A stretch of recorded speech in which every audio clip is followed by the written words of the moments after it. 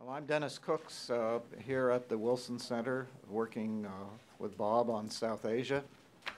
I'm very delighted to have this opportunity to introduce our keynote speaker for this afternoon's session, Ambassador Jawad, who is Afghanistan's, or the representative of the new Afghanistan in Washington.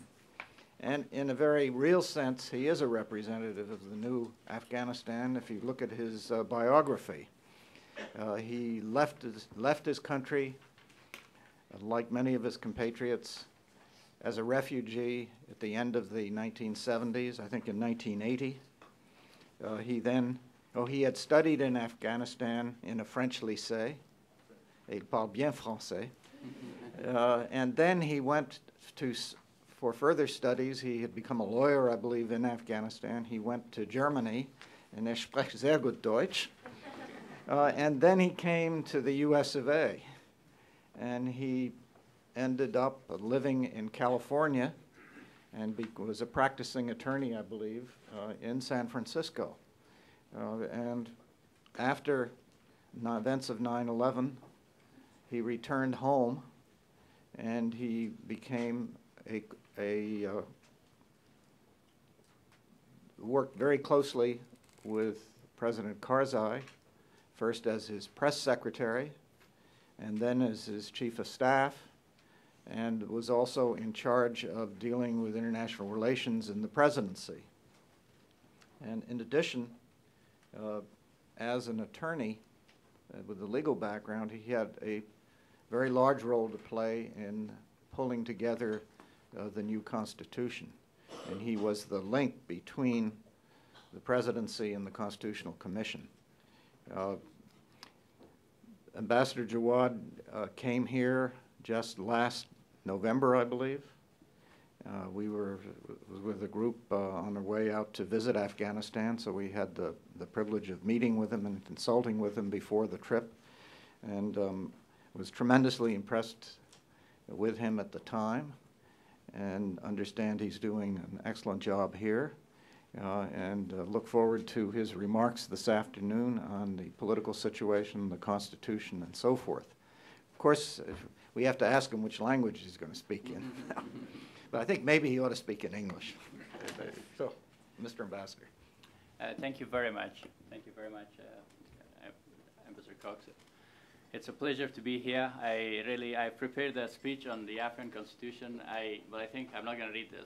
Reading speeches are boring. So if you want a copy of it, my staff will have it. Let's have frank discussions about what's going on in Afghanistan, what we are up to, what we've accomplished, and what's ahead of us. But before I do this, I would like to thank all the distinguished fellows that are here. It's an honor to be among some of the best Afghan scholars here. Professor Maley is here, and so is Mr. Barfield and others. It's a pleasure to be among such a distinguished group of people. And I would like to thank Woodrow Wilson Center for organizing this event. I'd like to talk about the Afghan new constitution mainly, but also would like to talk about some of the achievement of the Afghan government and also the challenges that we are facing. In the past 2 years, we have sustained the policy of building national institutions in Afghanistan and continue to craft inclusive political processes. This is a difficult exercise in Afghanistan, and sometimes the focus being maintaining stability in Afghanistan, we fell short of delivering justice and fell short of delivering all the expectations that the people of Afghanistan had from us. But we thought unless we have a stable Afghanistan, unless we maintain the stability in Afghanistan, we were not going to be able to deliver on any other promises that we have made to the people. On January 4th, President Karzai signed the new constitution into law. Initially a group of 6 people, and then later about a group of close to 30 people actually worked on the initial draft of the constitution with the consultation of some international experts, including experts from France, Professor Carcassonne, and from the United States, from South Africa, even one of the distinguished experts of constitutional law from South Africa helped us. For me, it was a very interesting exercise, being trained in here in a legal system in the U.S. and other. When we started, we thought that we will draft a constitution with more or less a minimalist approach to just cover really the basic principles that's needed to guide Afghanistan for the next 50 years. But once we've started the process, and particularly after talking with some experts from South Africa, we realized that for us the most important measure is to make the transition. If you don't make the transition in the next 2-3 years, there will not be 50 years down the road for us. So the Constitution that initially I was thinking that would have something like 70 articles turned out to be a Constitution with 176 articles altogether. It includes a lot of measures that you don't see in other constitutions. And the reason for that is that while we are working on the Constitution, while we are drafting the Constitution, we had the luxury of having access to some of the best experts available internationally. That was one reason that the Constitution goes into a lot of details that otherwise look unnecessary. And then the other thing is that in most other countries that are not in a post-conflict situation, the enabling laws, the secondary laws in place, so if you cover the principles in the Constitution, then you're fine. But in our case, the enabling laws are either non-existent or outdated. So we put a lot of articles in the Constitution that generally when you read it, you wonder why it's there. Is this a constitutional matter? Sometimes no, it's not, but it's needed to provide for a smooth transition. And the Constitution of Afghanistan is a balanced charter. It's not the best constitution ever written. We didn't want it. The best constitution ever written is the Constitution of Soviet Union that provides for heaven on earth. So, we couldn't afford that. So we were practical. We were pragmatic. It seeks balance in many areas. It seeks a balance between a strong presidential system and a parliamentary system, and the wishes of the locals to run their local affairs. Why a strong presidential system in Afghanistan? Because we need to build the national institutions in Afghanistan. Unless the national institutions are built in Afghanistan, there will be no future for Afghanistan. There will be a lot of discussion about respecting the rights and the violations of provinces to run their local affairs. This is very legitimate. This is the only way to create democracy in a society. But the fact is that people who claim to represent people on the provinces, on the countryside, are people who've imposed their rule by gun. The traditional institution of Afghanistan that provided for traditional leadership are gone through war and violence. So it was a very delicate exercise. You really cannot build a democracy unless you provide equal chance, unless you provide for a strong parliamentary system. Well, but you can imagine the way things are going right now, that the next parliament of Afghanistan, the elections are scheduled for September, will be filled with a lot of elements that you and I don't want to see as part of the building democratic process in Afghanistan. I'm afraid that the parliament might be filled with drug barons, warlords, and alike. Why? Because we can issue a decree authorizing the formation of political party, even if you've done so, but you cannot create a political party by a decree.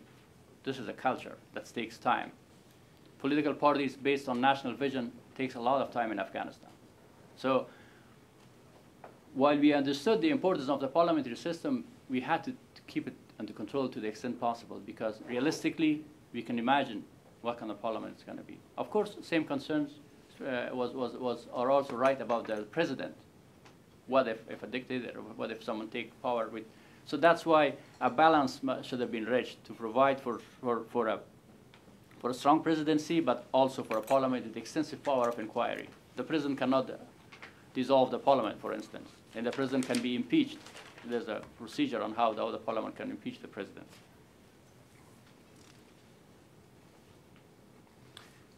The second balance that we were trying to reach was how to respect and maintain the traditional and social values of Afghanistan, being a traditional society, being a country active in forefront of war against terrorism, extremism, and Al-Qaeda, and therefore its Islamist credential always under question by its enemy. How to keep the good traditional values of Afghanistan, but yet keep a forward-looking position, keep take Afghanistan where we want to take Afghanistan. That was the second balance that we had to reach, and very, very important one for us. So basically, the parliament right now provides that almost 25% of the lower house will be, actually more than 25% now, of lower house will consist of women delegates. Right now we have 34 provinces in Afghanistan. And each province has to send 2 women delegates to the lower house. At the Senate level, the president appoints 1/3 of the delegates, and from that 1/3, half must be women. This is a very high quota actually for any country, for Islamic or non-Islamic. It's much higher than the quota here in Washington, in fact. And again, this is not to please someone, because we know it really doesn't mean much if you have the best decree on the book that provides for equal rights for women. It has to be implemented. That's why we put a lot of emphasis on education. That's why we put a lot of emphasis on building national institutions. But the reason that we are also pushing strongly, or the government is pushing it strongly to the extent possible for women's rights, is because I was in Kabul during the Loya Jirga. Afghan women were the most liberal, the most constructive bloc of vote available. They were not divided on ethnic issues because they were the prime victim of war and violence. So they knew what it means if Afghanistan go back to the days of war and violence and anarchy. So to build a civil society in Afghanistan, it's important to push for women's rights. And that's why you see that the fundamentalists and extremists in Afghanistan are very afraid of any improvement in the women's rights, because they see this as a direct threat.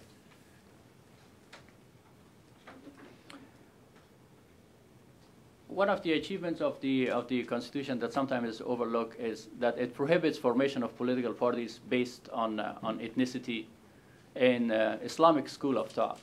This is common in our neighborhood in Afghanistan and in neighboring countries.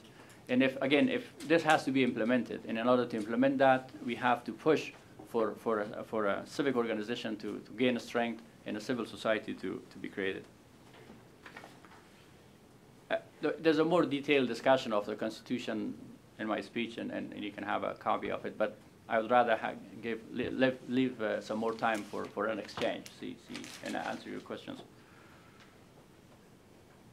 And the Constitution of Afghanistan, for the first time, obligate Afghanistan to obey to the international norms and the convention that Afghanistan is a part of. Of course, all of these conventions are much more liberal than the Afghan laws are there. So this is, although it's a minor article in Afghanistan, but it could be used in a very positive way to push for human rights and also to push for adherence to the international conventions.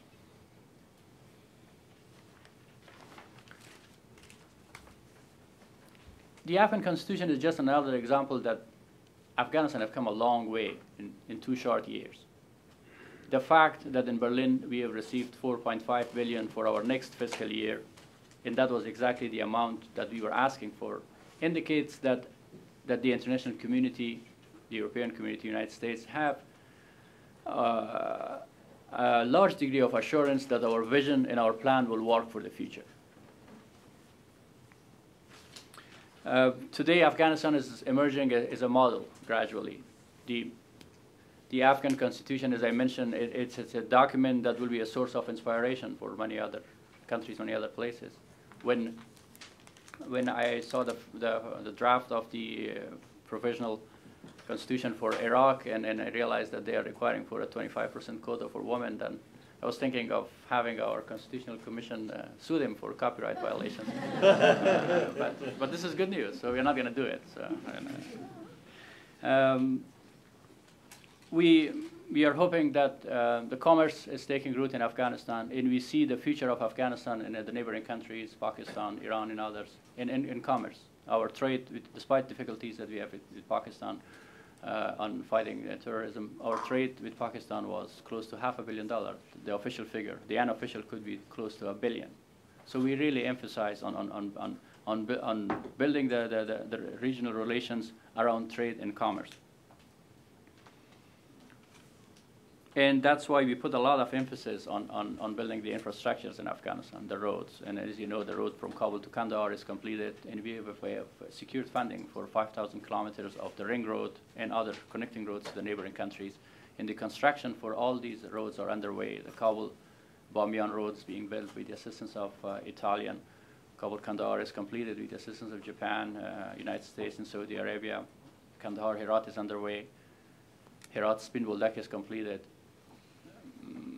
I'm sorry, Herat-Islam Kala is completed, and Kandahar-Spin-Boldak is underway. Kabul-Jalalabad first phase has been completed. So it's go on, and this is for us very important. It's the roads for us is important because first it reconnects the region through Afghanistan, and then also enhance the national unity. It provides for connection to people. The trip from Kandahar to Kabul used to take 24 hours. Now it's only 4 hours. So this is a big enhancement for trade, for security, for interaction among people. And we push for that. Initially, when I started, I came about 2 years ago here, meeting some officials here in Washington. People were not sure if the roads are really a great project, if this was a real priority for Afghanistan. And it turned out that it is. And still, we will continue pushing on that because we have to create the infrastructure for the private sector to move in. We see the private sector at the end of the day is the real engine of the growth in Afghanistan, but we have to provide that. We just hosted an ECO conference in Kabul. Actually, it's going on yesterday and today. 10 countries got together. This is the first international conference in Kabul after the changes in Afghanistan. And Hyatt Hotel is investing in Afghanistan again. The groundbreaking was like a week ago. They're investing for $40 million. Mobile phone companies have invested in Afghanistan. So the prospects of investment in Afghanistan is really bright. We had an economic growth rate of 30% last year, and we would like to maintain this at 20% this year. And over long range of 10 years, we would like to keep it at 9%. That's the only way that will enable us to keep the legal economy stronger than the drug economy in Afghanistan. On the financial policies, from very early on, we came out with the National Development Framework. We asked the international community what our priorities are and where we wanted the money to be spent. And again, the document that was produced in Berlin is Securing Afghanistan's Future. It's an outstanding document for any other post-conflict countries. It's a close to 100-page document. It basically says what we need and where we're going to spend it and why we need it. So it's important for us to build the capacity of the government to deliver services, but also to be on the driving seat when it comes to using the resources. Of course, we cannot do this completely because of lack of human resources in Afghanistan. We have introduced a new currency, and the exchange rate stayed stable since the new currency was introduced, and we did it in a matter of 3 months. I was in a meeting with Mr. Koizumo in Japan when President Karzai discussed our plan. They couldn't believe it that something like that could be done in 3 months, and we did it. We did it using helicopters, cars, donkeys, everything to get this money to different parts of the country, and with no security incident whatsoever. And we've collected 17 trillion worth of 17 trillion Afghani in currencies and burned them and exchanged them with the new currency. So, and then again, a lot of discussion about security issues for the election. The election for the Loya Jirga, the constitutional Loya Jirga, about 4 months ago when it took place, no, in December actually, it took place with no incident. The problem of the election in Afghanistan is not going to be so much of a security problem. It's going to be a logistical problem on how to reach the people, and we can discuss about that if needed. Basically, after years of 3-digit inflation, right now we are experiencing an inflation-free environment for business and investment in Afghanistan.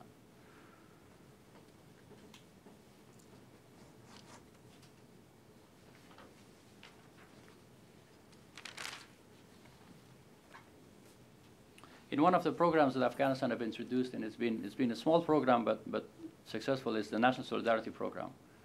Very basic concept of lending $20,000 to each village throughout the country. Each village, every village in Afghanistan will get $20,000. They get to elect their development councils, and those councils will set the priorities on how the money should be used. This is a good exercise because it gives the ownership to the people, and also it's a good exercise in democracy. And and proper management. Unfortunately, the implementing part has to be done by NGOs and others because the resources are not there. I hope that will also develop.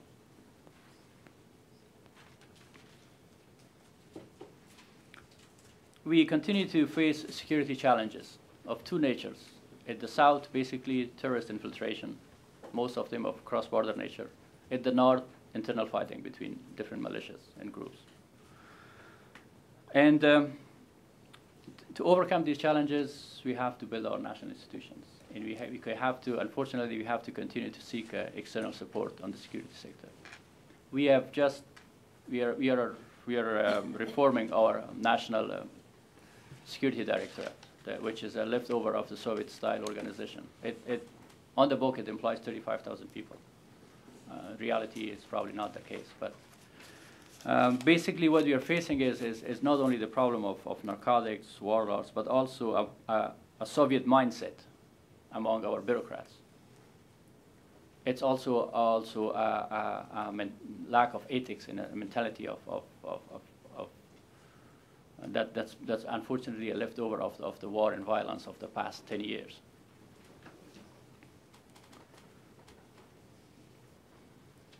As I mentioned, education is our highest priority. 5.6 million children are going back to school, largest number ever in the history of Afghanistan.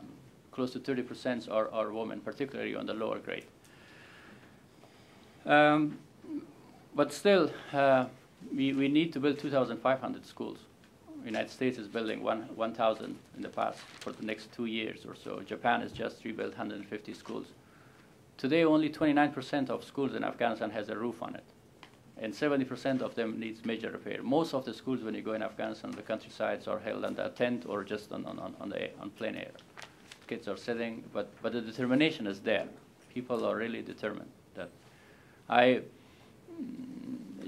was in Kabul back in September of last year. The terrorists burned a small school in Mughal Khel, close to Logar, and the school consisted of a tent. That was it. The school was a tent. And the next day, there was a photo taken by AFP, there might be still online.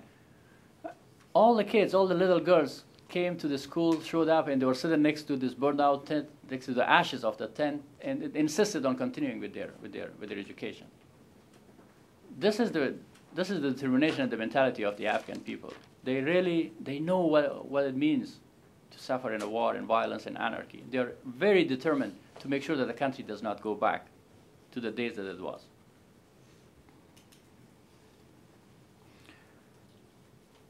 We face a lot of challenges. I'm frank about it. We face the challenges of building a nation while starting from scratch, while everything was destroyed in Afghanistan. As I mentioned, lack of human capital is one of the most important things. Funding, equipment, and others could be imported, but human capital and skills cannot be imported. And if you import it from outside, it's extremely expensive. It could be ineffective. You have to build it in Afghanistan. We have to improve local and district governance. We don't have the means to reach every part of Afghanistan to deliver services to them, and we are not able because we don't have the resources, we don't have the car, we don't have the equipment, and we don't have also the qualified people. We know that in many district administrators, even governors, are people who are not qualified to do this job. But it's hard to find someone to replace them. Even if politically you are able to remove that person, a really qualified person to do this job is very hard to get. Lack of human capital in Afghanistan is tremendous. I'm here at the embassy. While I have a strong and large Afghan community, it's hard for me to find someone to work at the embassy because the Afghans who are successful, who are making a lot more money, they're not going to be working for $1,000 or $2,000 a month that I'm paying them at the embassy. It's tremendous. Or they have the skills, they're successful in what they're doing, but they lack the skills that I need at the embassy. It takes time. And that's why, for us, managing the expectation of the people was one of the most difficult tasks. Because when people hear that in Kabul, in Afghanistan, when people hear that $4 billion has been allocated to Afghanistan for the next fiscal year, they divide it by the population, and they think that everyone will get something out of it. And they come and ask us, where is my money? And that's what the case is. And that's why in many instances, you see complaint, and people are entitled. Of course, we have not been able to deliver what we were supposed to because of lack of resources and particularly lack of human capital, and also some political problems.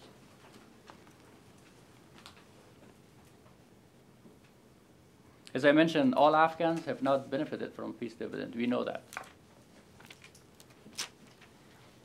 And we must eliminate in Afghanistan corruption. It's connected to drugs. We must eliminate in Afghanistan nepotism. This is a problem. This undermines our recovery process. And we must eliminate the rule of gun. The clashes in Iraq and Faryab once again proved that we are not going to be able to build a civil society in Afghanistan as long as private militias and rule of gun and mentality of gun is there. And that could be only done by helping Afghans build the national institutions once and also providing for the short term and the security that we need from external sources. In addition to the general challenges that we are facing to build the nation, now we are facing specific challenges of implementing our new constitution, while our judges and our attorneys are making $40 a month. And while our people do not have any electoral experience, while political parties, in most instances for Afghan, meant Tanzim, that was created in Pakistan, that basically a military organization formed around a personality or an ethnic affiliations. We have to introduce and help people come up with national visions, parties with a vision, make people to come out of their small valley, of their small village, see the beautiful country that's out there. And that takes time again. These things cannot be done by decree. And we are looking forward to the expansion of ISAF and PRTs. PRTs are, right now we have 12 PRTs operational. We are hoping to have 16 by the election. They are doing a tremendously good job. I know some NGOs don't like them, but I think over the long run they will prove themselves to be beneficial, and they have done it so far. And the most important thing is to accelerate the process of DDR, demobilization, disarmament, and reintegration of the militias in Afghanistan. And President Karzai introduced a new plan that by June of this year, at least 40,000 people will be demobilized. Again, so far the demobilization process has been a voluntary process, like sending a card, their warlord, please disarm. So there's so much that you can expect from that process. It has to have some muscle into it, and that could be only provided by the international community. And as I mentioned, there's no way to build a civil society in Afghanistan as long as the culture of gun and the warlords are there. Narcotics, I'm gonna end with that. Narcotics is a serious challenge for us. We see direct connection between narcotics, terrorism, and warlords. They feed each other. The money that came from the proceeds of the sale of drugs, which sells for 100 times more than the farm gate price in Europe and other places, is used to finance terrorism, criminal element throughout Asia and Europe, and also finance the destabilizing activities of warlords in Afghanistan. For us, it's to our national interest to fight narcotics. But there's so much that we can do. What we are asking for is we have to mobilize every available resources, ours and that of international community, to fight that, including military assets if needed, to go after labs in Afghanistan, labs that produce heroin and others. We have come up with a national drug strategy, but again, the implementation is the most important part of it. It include a law enforcement component, an alternative livelihood, but overall, the fight against narcotics in Afghanistan should be seen as in the context of fighting terrorism. Otherwise, it will not work. If we make, say, UK in charge of it and allocate $50 million, it's not going to work. It has to be a comprehensive plan that every available asset in Afghanistan should be mobilized against it. Otherwise, it will criminalize our economy. And to some degree, it already has.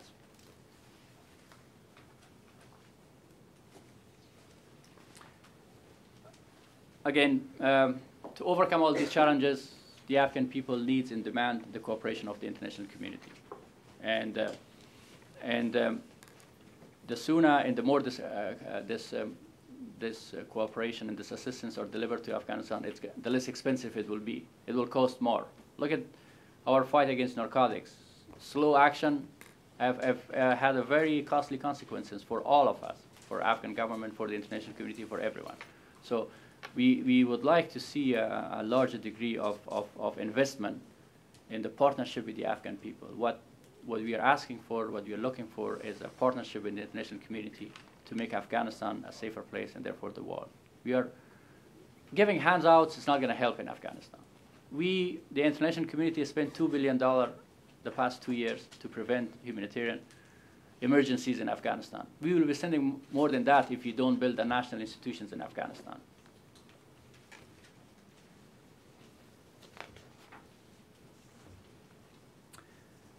I'll end with that saying that our people really believe in engagement with the international community.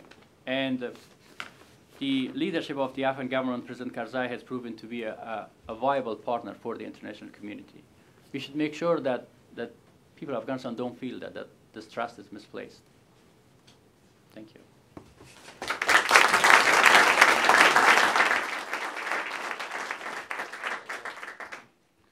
Well, we'll open the floor for questions now.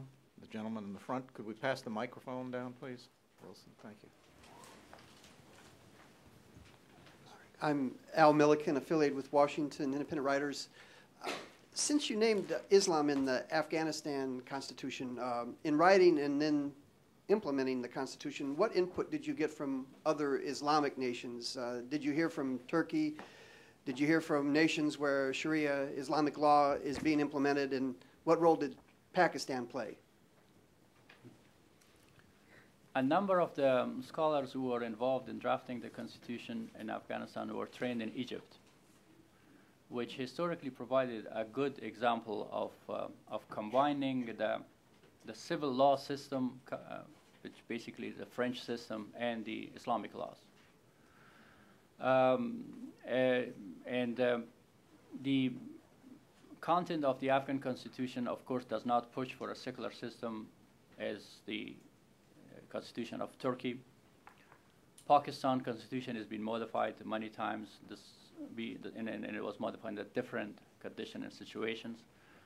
We did seek input from experts from Islamic countries. We looked into the models, and actually our experts were trained in Egyptian model more or less, because in Afghanistan we do have a civil law system. We have a civil code, a penal code, a commerce code, a codified system like that of France. Therefore, in many instances, the need for application of Sharia rarely arise, because in a given matter there is a law on the book that could be implemented and is implemented. We are revising some of these. The Afghan penal code is being revised with the consultation of some legal experts here in the United States.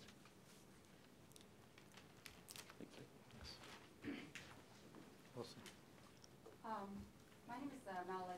You want to wait till we get the microphone? My name is Maley Volpe. I'm with U.S. Afghanistan Reconstruction Council. It's a nonprofit NGO that's based in Washington and also in Kabul. I just wanted to tell the ambassador that he said something very fundamental that stands in the face of proponents of parliamentary system in Afghanistan, and that is the void of a legitimate leadership within the regions. I think that it's a misconception on the part of international community to recognize these figures as representatives of their culture. In fact, I think that some of the anti-terrorism policy, especially from the United States, actually empowers these very powers that prevent the immersion of legitimate grassroots regional leadership in Afghanistan that could one day support a parliamentary system. And meanwhile, I mean, I have noticed in my work that there is real reluctance to build the institutions of Afghanistan, the legitimate government institutions of Afghanistan, because of accusations of corruption. And a lot of that has been, in my experience, has shown that it's because of lack of resources. We have individuals that are extremely talented, that have the credentials, and they're running a government without any resources. So yes, that definitely gives rise to corruption. So it seems like the chicken and the egg. We won't empower these institutions. We won't build them because there's corruption, but there's going to be corruption if there's no resources. That's one of the things. And I mean, that was just a comment I wanted to make. And also my assessment is that some of the issues that we're having with warlords in the regions and their power in the regions, it could be addressed with some funding that matches the incentive that these warlords provide to their militia. It's not that much. I mean, the U.S. Army right now, they're getting paid $60 a month. and a warlord can afford to pay them a lot more than that. Is this something that you can agree with? Is there anything else that, what is your opinion on what would disempower some of these warlords in the regions? Because they're not ideal, they're not cultural ideals, they're not icons. They're there by force, and they're there because they can pay. So I want to know what your opinion would be on disempowering them, aside from giving them money to help us in the war against terrorism. You're absolutely right. If we provide for better opportunity for people to have a decent, a dignified life, nobody want to kill or get killed for someone else if he has another option to have a dignified life. Even though every member of those militias, they're people like you and me. They want to have a decent life. They want to have their kids to go to school, but they have no other options. They have first lack of education. Then also the only thing that they know that is the Kalashnikov that they had for the past 30 years. So if they give them an alternative, they will certainly take it. But of course, along with the alternative, the skills should be there. When we were building the Afghan National Army initially, we asked some groups and some people to send in volunteers from different parts of the country. And people were coming with the militia mentality. They were thinking that working in the Afghan National Army means learning some English, hanging out with Americans, and just having fun and getting paid $60 or $70 a month. Once they enrolled, they came in, and the training started. They realized, no, that's tough. That's really, this is an army here. They're talking serious. Some of them left. That's why you see a lot of reports on the media that people, members are leaving. They're leaving for two reasons. First, they cannot take the discipline. They're not used to it. They were fighters for 20 years, but fighters that they fight when they like it. There was no discipline, and then also we are paying them $60 or $70 exactly a month, which was a good salary when we started 2 years ago. But today, with the economic growth on the market, they can make much more than that. They can make when I went back to Kabul, making $1 a day was a good salary. Now they're making up to $5. So, but the amount that we are paying to the members of the Afghan National Army has not changed. So that's why they're leaving. And same thing is true. If there are other alternatives for the people, they will certainly. But they have to be there. That's why, as part of the disarmament program, there has to be a component of giving them some kind of skills, not only money for the gun, so they can use that skills to have a dignified life. I wonder if I might ask a double-barreled question. I wonder if you could elaborate. You alluded to the difficulty in establishing political parties, and then you talked about the past practice. And I wonder if you could elaborate on that. And also, one thing that has struck me, one of the real problems, and I don't know how one gets at it, is the difficulty of the central government to collect taxes, to generate revenues dependent, I guess at present it's largely dependent upon contributions from the warlords, from Ismail Khan, and when do you see, at what point does that all change? On the political parties, yes, as I mentioned, the past history is painful. When I was the chief of staff of President Karzai, and we were preparing for the Loya Jirga election and others, we debated, we discussed the issues of forming a political party for the president because I want him to be reelected. But the issue is that he can carry a lot more weight as a national leader right now than being a leader of a political party, because the leader of a political party in Afghanistan is right now conceived as being someone operating more or less on a factional agenda, not a national agenda. So the past experiences, the past history is for us, is painful, and it will probably slow down the formation of real political parties. The secular political parties that were formed in the cities, the left parties and others, they went to an extreme, and they antagonized the people too. Many of the extreme right and left parties were not around ethnic affiliations. The communist or Hizb Islami, for instance, has members from different ethnic. Hizb Islami later on actually acquired this identity of operating based on ethnicity. Initially, they were against ethnicity, and their members were from many ethnic groups. Yes, this is a problem. That for the problem in Afghanistan is, the good news in Afghanistan is moderate and moderation is in majority in Afghanistan. The bad news is that these are very unorganized. A question was raised by a gentleman over there, I think, about why some of the fundamentalist group and parties are lingering. Because they were the only one that have access to organization in the past years during the Jawad in the 70s and 80s. They acquired the tools, the skills, and the money to be mobilized and organized, and others didn't have. So the experience of the resistance parties help some of the fundamentalist group right now to use the same tools, the same organization that existed before. They are more experienced in how to mobilize people and how to organize people. On the question of taxes, it's two things. One is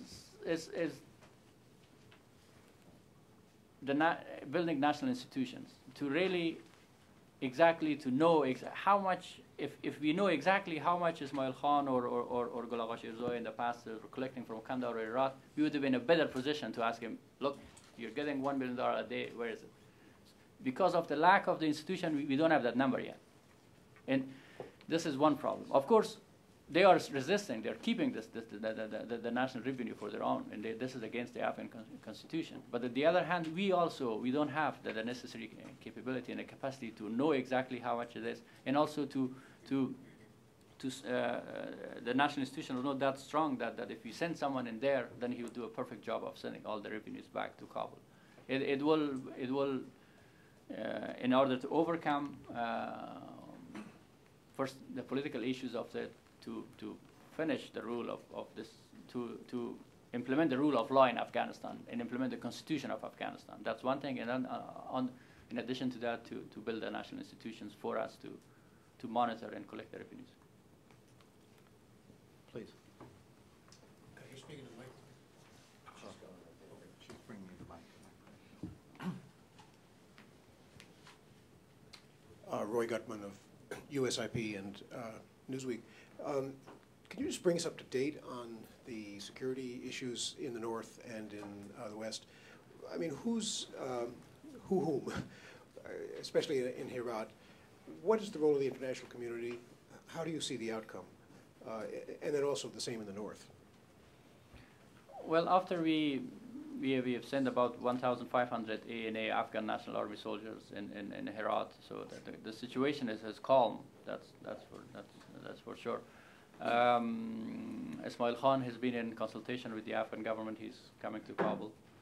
The situation in Faryab developed after Dostum sent his troop to the province, to the center of the province, and he had retreated his troop back, and the situation is calm and stable at this point, and we will have to see what kind of measure will be taken in the future, particularly in Faryab, where the governor is not back in the province, so and he has to go back and reinstall. And what was the role of the international community? How did they assist in this, bringing you to this supposed stability? They could have played a more positive role on that. Some of the statements that were made were damaging, like saying we will not get involved. This is an internal matter. It is not. It's part of the building national institutions and enhancing security in Afghanistan, and it's not an internal matter. It is. That's why that's my personal position and opinion. They could have played a bigger role, and they should. As I mentioned, they should. You've indicated a certain degree of skepticism about political parties. But you went on to talk about the fact that the moderates are not mobilized. And when they're not mobilized, it's the extremist parties, and certainly that's been the history of the country. And you also said that, in effect, the president wants to be above the fray. Well, I wonder whether you can have all of those things. Because unless you have and encourage political parties, and perhaps ideally even give them more time to organize than this election is doing, unless you have that, obviously the advantage is going to lie with the extremist parties. And unless the president is willing to play a role in this mobilization of the moderates, how can he possibly expect to work together with a legislative body in which he will have no ability, because they're not sharing an affiliation, he will have no ability, it seems to me, to really effectively influence. So that at its best, the political party is a vehicle here by which the executive is able to work cooperatively through discipline with the parliament. But if he absents himself from that, where then does he go above the parliament? Does he reach out to the people? How then can he be effective in public policy? Yeah, this is a very good question, and it's not only a question, it's also a concern for people who are really interested to see democracy and rule of law flourish in Afghanistan. At this point, President's intention is to reach to the people, because it might be something difficult to do. But the fact is that those extremists who have organizations, they are away from the people. They are small in number but very effective. The moderates are large in number but rather ineffective because of lack of organization. So the objective right now is to keep President Karzai as a leader above political parties, and to reach directly the people of Afghanistan, who are mostly, all of them actually, are unorganized and are at least not organized in political parties. But again, I understand this is a difficult exercise to achieve, but nothing has been really easy in Afghanistan. We have to, as I mentioned, we're balancing different things at the same time. So we have to, and that's why I started my speech by saying that our objective in the past 2 years were to maintain stability, and to really to keep everybody intent as much as possible. And but I completely understand your concerns, your points, and this is the advice that has been given by many other friends of Afghanistan, that in order to really we should have a long-term plan and start working and mobilizing the moderates. I think they should be done, but it should. There's no question that the moderates in Afghanistan needs to be organized, and the international community can play some limited role in that, because their constitutional constraint on how much could be done on that. But it's better if it's done without the president's involvement, and still keep the president as a national leader above this kind of. But again, this is a debate that's going on. Ben? Mr. Ambassador, Ben Fitzgerald. Could you talk a little bit more about the roles of both Iran and Pakistan? Because on the one side, there's ostensibly very cordial official relationships, and yet both governments appear to be involved in a very duplicitous game with their proxies internally. Could you discuss that and what the prospects are? Despite the fact that we are a member of a coalition and a very close friend and ally of the United States, our relations with Iran has been cordial, particularly with the reform-minded wing of the government in Iran. Iran has their own internal issues. There are multiplicity of power structures and points, and sometimes some of these groups, some of the elements might not be as cooperative as President Khatami is actually in his relation with Afghanistan.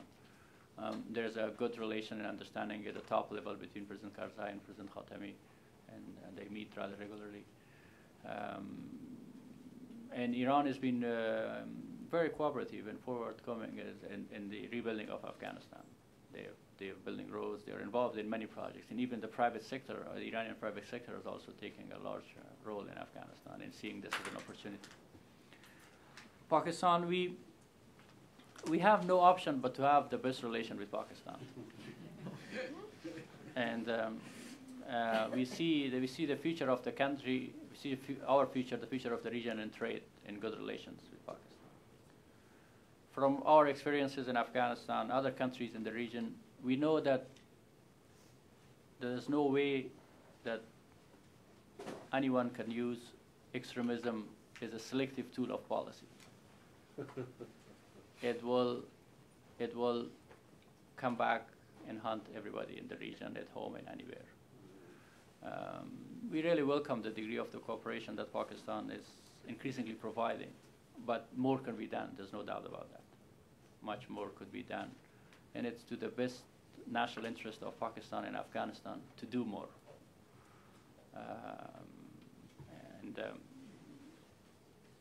That's all, I think.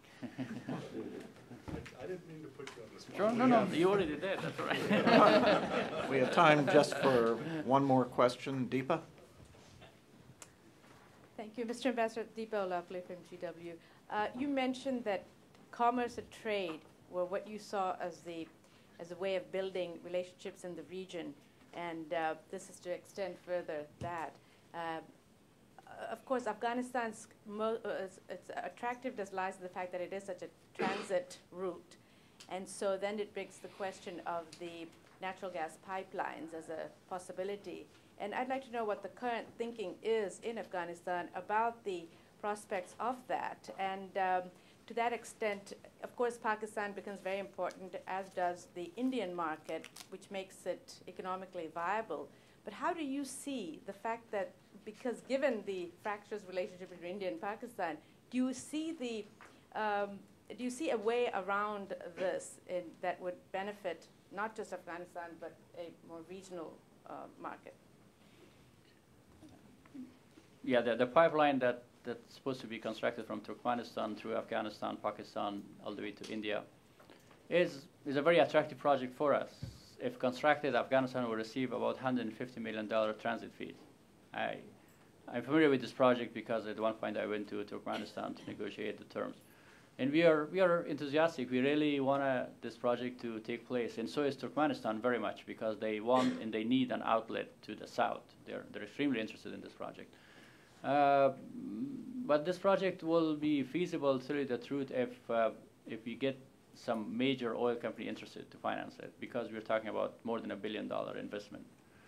And this magnitude of investment will be made only if the people are assured that the end market, which is India, is willing to buy this. So any kind of improvement between the relation between Pakistan and India will help tremendously us. This is, again, another example that we really are pushing for openness at the regional level, because we will benefit from better relation, from less tension between India and Pakistan, from better relation between any countries. Central Asian republics will benefit tremendously if they open up their borders further. The end market for that, for the pipeline and the gas, is basically India, because Pakistan, and particularly in CV, has enough gas for now, at least. So and I don't think that if the relations improve, then there will be no concern of giving like a choke point to Pakistan.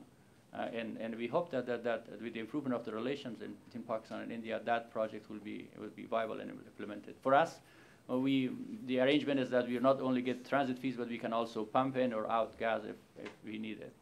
So the way the agreement is worked out is tremendously advantageous to Afghanistan. Well, all right, we'll take one final question. Final. We have the mic? Well, maybe we try without the mic. Here we are talking about, I'm Majid Khan from the University of Maryland. Here we're talking about the democracy, and the democracy always need a liberal society. And as you mentioned in your speech, that you have a very conservative society. So, and all the time culture and society will dictate you how to rule. How you see that in future that there will be, separation between the mosque and state? Well, we should not just pick one aspect of democracy. Democracy and the rule of law is much more than that. And a lot of traditional societies have a lot of values that enhance the spirit of free market, for instance, like in Afghanistan, or other values that help the establishment of democracy in a society. For us, it's important to have a gradual approach. We don't, as the Afghan constitution shows, we don't see any contradiction between, for instance, Islam and democracy. If it's used properly in a gradual manner, there are a lot of values that could be mutually reinforcing. We see the future of our country, of the region, in democracy and free market economy. There's no doubt about that. But in the meantime, we are using the traditional institutions to further enhance the establishment and the strengthening of democratic rule. Well, I think with that, we draw to a close to this keynote part of the address. I hope you'll join me in thanking the ambassador.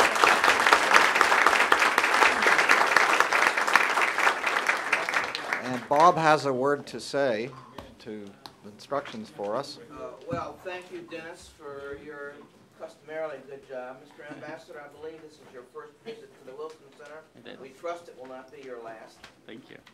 We would like to invite you, if you're able to stay for a few minutes and talk and have some coffee and tea outside. As I indicated earlier, there is immediately out these two doors light refreshments. Marvin Weinbaum is going to get us started again in about 15 to 20 minutes, so don't stray. And there are also copies of the ambassador's written remarks outside.